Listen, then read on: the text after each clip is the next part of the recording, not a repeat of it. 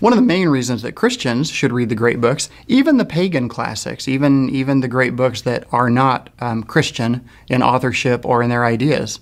One reason Christians should continue to read them is that Christians in the Western world always have. So if you go to the great minds, well-formed in theological teaching, they have engaged Plato and Aristotle and Homer and the other classics.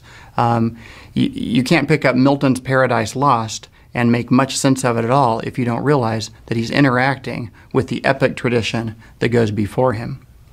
So there's the influence answer. There's this great influence on Christian thought that makes it worth engaging the great texts for contemporary Christians.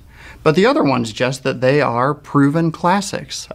Lots of people have recommended that these are valuable books to read. If you ask a friend who you trust, what's a great book I should read, and they tell you something, that's great, but that's only one person who's near you and like you and alive at the same time.